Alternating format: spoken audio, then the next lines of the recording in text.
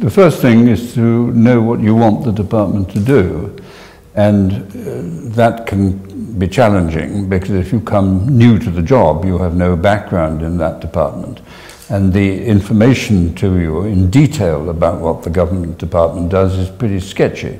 So you have to, first of all, try to find out what the government department is doing. You have then to decide what you want to do if you want to change direction. And then you have to be very specific about where you want the new policies to go and about the timetable that you want to achieve in implementing them.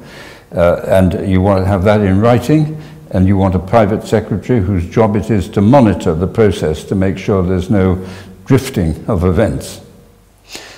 The job of Deputy Prime Minister is very much what you want to make of it, and it can vary from the extremes. One extreme being that you're the king in waiting. The other is that you are the shadow of the existing Prime Minister, there to enjoy the authority that comes from that deputy position to implement his or her policies and to do, frankly, what can often be sophisticated troubleshooting. The role that I saw myself doing was very much working as the shadow of John Major.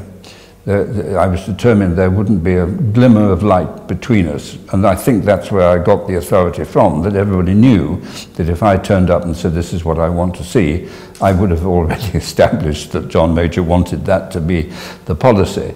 If there had been any doubt in anyone's mind that I spoke with his authority, within a very short period of time it would have been all over the press, and secondly, people would have known that there would be a route of appeal from what I said straight to the Prime Minister. And John never was involved in countermanding anything that I did, or even giving a glimmer that he was in disagreement. It's the first simple reason that I wouldn't do anything unless I knew we had a secured agreement between us.